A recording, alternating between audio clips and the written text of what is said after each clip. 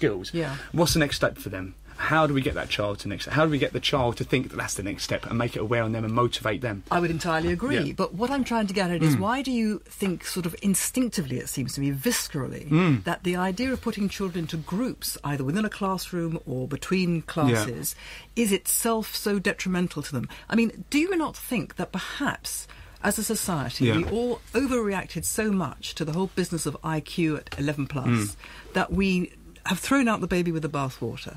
And that we don't accept that actually children benefit from being taught in groups according to their levels so that they can reach their own potential. I completely agree with you. Working in groups, but these groups don't have to be predetermined by the teacher. These groups don't have to be predetermined by a narrow system of measurement that's highly quantifiable and highly measurable. Why can't the teacher make a judgment? Well, I'll tell you what we do at Wroxham. So the child will make that choice on their level of challenge, okay? Why should the child make the choice? Because they are the learner. What about the teaching? If a child is making the wrong choice, I will step in and help that child make the choice for them. So I'll say, okay, for instance, the child's the adult. No, not at all. The child is part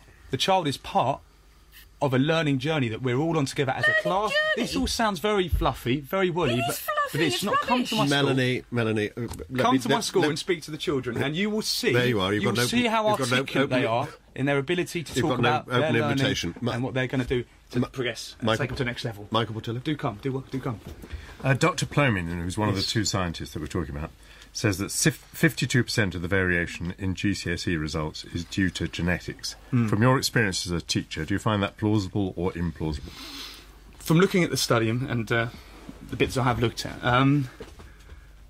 it also says that there's a huge factor in the environment that the child's in as well, the school, the family, etc. So it's not just this is the only determining factor. No, 52%. 52%, so just over half. It's hard to understand, really, without becoming a genetic physicist myself or genetic scientist myself. Well, the way you'd understand it is you would observe that you make a lot of effort with a set of children. Some of them will respond perhaps better than others. But you might observe, if the evidence from Dr Plomin is right, that actually in some cases, for all the efforts that you've made, still the bigger part of their outcome has been determined by what they started with rather than the interventions that have been made since. It is quite striking. Does that mean that's plausible? I'd have to sit down and have a big conversation with some people and find out, because not implausible. I'm not saying that. All I'm saying is that we need to be very, very aware and concerned about the unintended consequences that we bring into schools to try and raise standards. We will all agree that we want every child to reach their full potential, to become a successful part of British society, to input into the economy. I completely share those sentiments entirely, which is why I became a teacher. However, I also see firsthand through speaking to children how the unintended consequences of setting viability, the unintended consequences of bringing in systems of measurement to try to boost standards actually can sometimes have a counterproductive effect on the child and their well-being and their notions themselves as a learner. Let's talk about intended consequences. Yes. You want to iron out differences. You want to give everybody the same sort of opportunity. You want to lift people together. I take it that's the point of your school. But would you not be aided in that by having scientific knowledge? If you knew about the genetic makeup of a pupil, would that not help you to make the correct intervention for that pupil? I would welcome anything. Personally, as a teacher, I would welcome any information that would give me a wider picture of that child and be that their cognitive working levels at that moment in time for them, be it their aptitude to calculate number or to synthesise text or to write coherently. I'd welcome any information that can give me a bigger picture of that child. However, we don't just look at the child in very narrow, limited views, which a lot of schools do. We try to understand the child's wider needs and family needs. You would want to understand the child, the background. You'd want to consider the child yourself. But if someone could give you the evidence about where they started genetically, that could be a useful addition to the way that you could help that child. As I said, I would welcome any information that would give me a wider picture. However, I'd be very concerned of having a predetermined opinion on that child's ability. I'm going to use that word, by looking at that. So I would shy from it for a while, get to know the children, or work in level as their teacher, create a culture in the class where it's all about self-challenge, where we appreciate and we celebrate children who take the ownership and really seek to strive highly. And we do have high results. We have just under a third of our children have level 6 writing last year in SATs. Our SATs results are highly above the national average. However, we don't see SATs as like a finite indicator of a child's potential. We see it as part of a system of measurement, part of a system of understanding the child so we can give them the best education possible. Steve Davey, thanks very much indeed. Thank you. Our next witness is Dr Anders Sandberg, who's Research Fellow at the Future of Humanity Institute at Oxford University. Is it immoral to use the science of genetics for human enhancement, or immoral not to use that science? I think it can be immoral not to use it. It's nice and clear. Giles? Explain this business of transhumanism that you're into. Well, I've been interested in the idea of enhancing humans. After all, people have for a long time wanted to live longer, be smarter, be happier, etc. And some technologies might help us do that. And that, of course, raises interesting questions both about can we do it, what will it cost, and, of course, is it a good idea? Do you dream of perfect human beings? I don't think there is such a thing. But, I mean, the part at the back of this idea, there's some idea of what you're striving towards. Is it body by Versace, mind by Einstein? Is that the sort of thing? Well, if everybody wore Versace clothing, people wouldn't want to wear it because we would be too identical. There are certain goods that we might all want. We might all want to be smarter. But we might want to be creative in different ways. We might want to use language in different ways and so on. I think we don't want to age very fast, but certainly some people will think that, yeah, eventually I might want to give up. But whether that is after 80 years or 800 years might be very different. But there is something about perfection within this idea of striving towards something. I think we're striving in a lot of very different directions. We have a lot of the things we're striving away from. We don't want sickness, we don't want death, we don't want stupidity. But on the other hand, what kind of extended life you want might be very, very different. You see, some of the... Here's the thing that gets me. Some of the things like death, you say we don't want death. But actually there's some of the virtues that we might have that are not possible without death. Okay, why is it, for instance, that in Greek literature all the gods fall in love with mortal human beings? I think it's actually... So many... It happens all the time, in Odysseus and so forth, because we can manifest things like courage. That if you're immortal, you can't manifest courage. You don't think some of the Greek gods are showing courage? When Zeus overthrew Kronos, I think he was pretty courageous. If I walk through a minefield and I'm immortal, I'm not demonstrating courage by walking through the minefield. I'm not. I'm not going to get blown up. If I am mortal and I walk through the minefield, I am demonstrating courage. It is our limits that actually give us what it is that's beautiful about being human. And you want to just erode those limits. Well, if we remove those limits, we're always going to have other limits. The laws of physics are pretty nasty. We can't get around them. And no doubt what kind of society we set up, we're going to find that there are some things we simply can't have anyway. But this business about transhuman, this is beyond the human. There's a sort of... My worry is there's a hatred of the idea of humanity, and our imperfections are what makes us lovable and wonderful and great. And you want to iron these out in this search for something... I disagree. I don't want to iron out the imperfections. Some of them are quite nice. It's just that some of them are very problematic. Cruelty. We should probably get rid of that, although it's part of our nature. If we got rid of cruelty, we would be something beyond human, but I think we would all agree that's a pretty good choice. And you can get rid of cruelty in a test tube, you think? I'm not certain. There seems to be a fairly basic thing in my mammalian limbic system that might actually one day be possible to change.